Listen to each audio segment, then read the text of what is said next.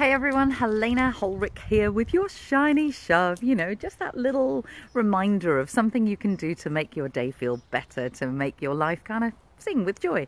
And that's exactly what I'm after at the moment, which is, what is your plan for joy for the rest of this month? We are on the, I don't know, 12th, 13th, heading for halfway through January, and January is one of those funny little times. Sorry, I'm stood right in the shade of the trees.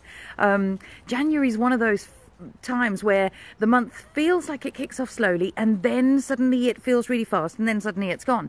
So my question for you is, what's your plan for joy? What are you actually putting into the month that you can actually call a joyful, exciting thing, something to look forward to? Because all of us really thrive. I really can't find a space that isn't shadowy.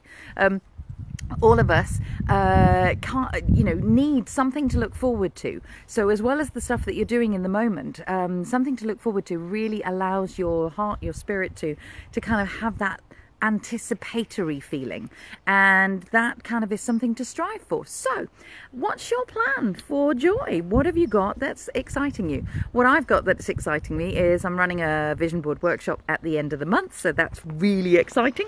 And yeah, if you haven't done yours yet, then come. But more importantly, it's just about saying to yourself, what is bringing me joy? What am I in anticipation of that puts a smile on my face? So do let me know in the comments below. I'd love to hear what yours is, and I will catch you tomorrow. Many blessings.